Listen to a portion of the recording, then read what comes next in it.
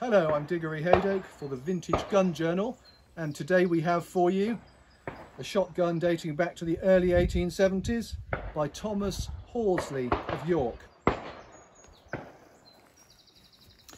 As you can see from the gun, it's a bar action with bar in wood stocking. Grip catch forend, nicely figured dark walnut, Horsley's patent sliding top lever, which locates a bolt into that bite in the lump. It's a snap action, so you don't need to touch the lever to close it, just close the gun. It snaps nicely closed on its own. The action remains in remarkably good condition. Not so much the stock, which has a country gunsmith's repair to the hand there.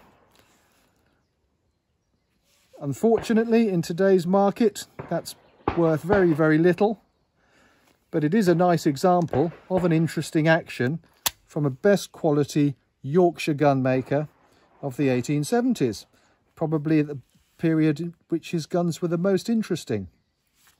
Now, this repair may be unsightly, but let's see if it holds up to a couple of shots.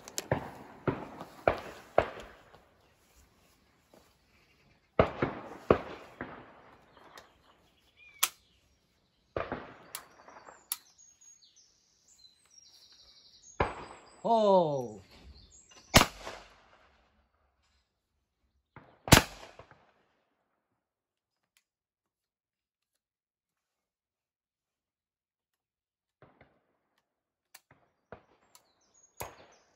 Oh!